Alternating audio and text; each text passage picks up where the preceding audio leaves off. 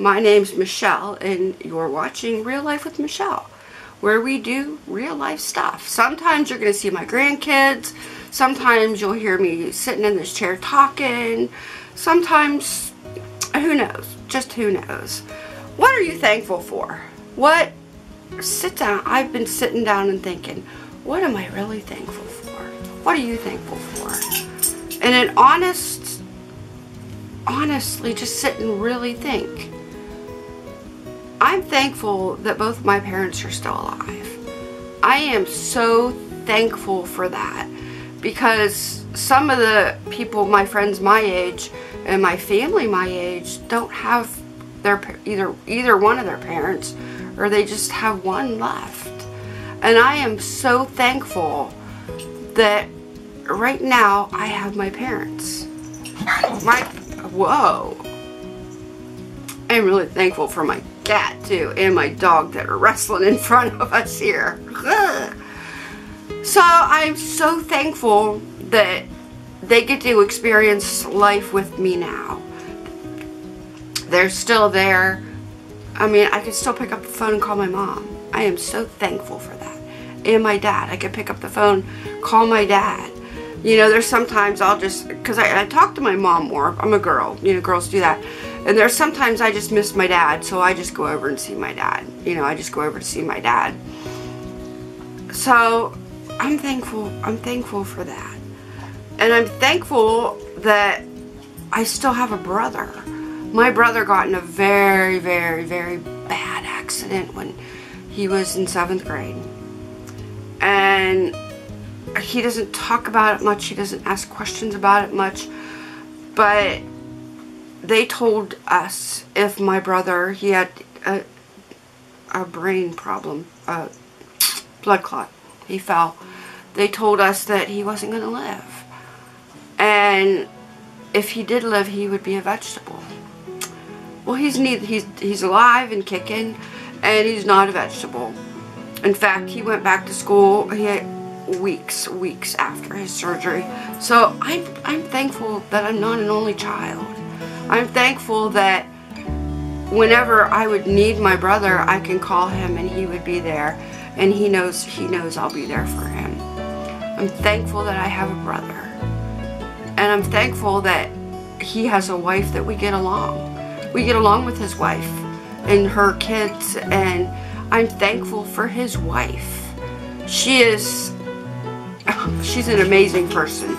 She's an amazing person. She really is. I'm also thankful that I have 4 healthy children. My past job was working with the disabled, driving a bus for the disabled, and then, you know, later I went inside in the workshop and worked.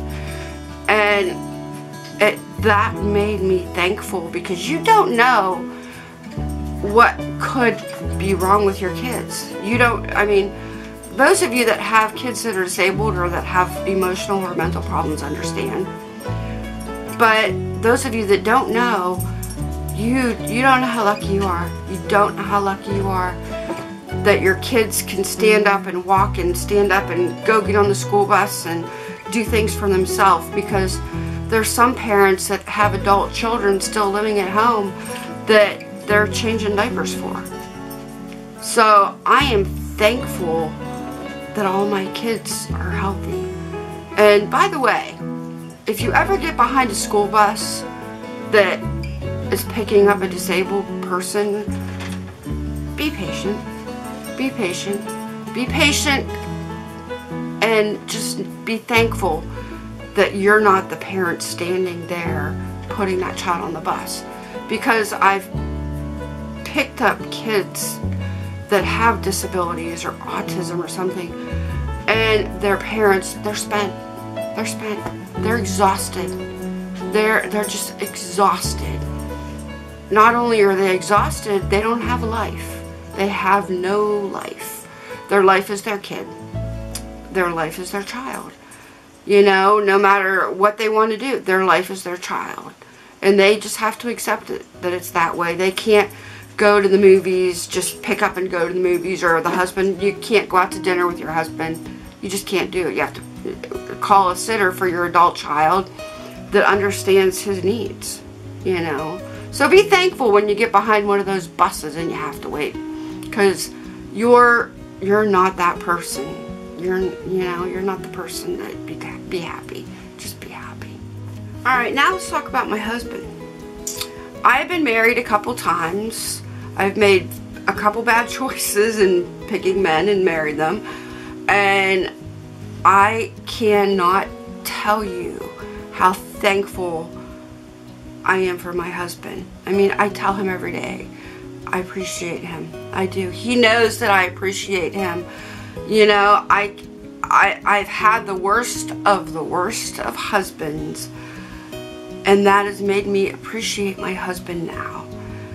And I tell him often, I love you, I appreciate you. I thank him for doing things for me.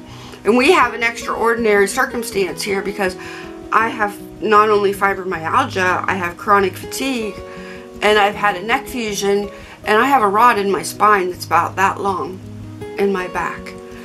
And he is so patient with me and loving and kind, and he has tried to understand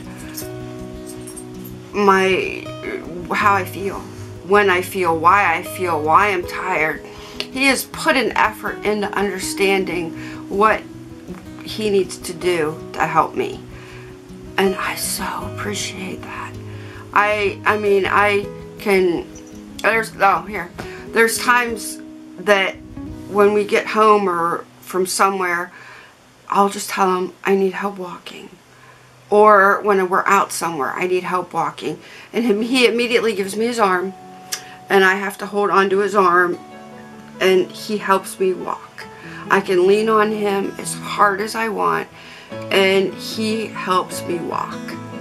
He also treats my children like they're his own kids. He truly does. I know most people will say, you know, when you marry somebody else, that person doesn't have the same kind of love toward your kids as you do, or as their father would. Well, let me tell you, I can honestly and truly say that he does. My kids, he says, hey, I love you. Hey, you did a good job. Hey, you know, my daughter got him a shirt for Father's Day with a deer on the front, and it says best bucking dad, you know, and she has taken a picture with him, and it's one of her favorite pictures. So he treats all four of my children like they're his, you know.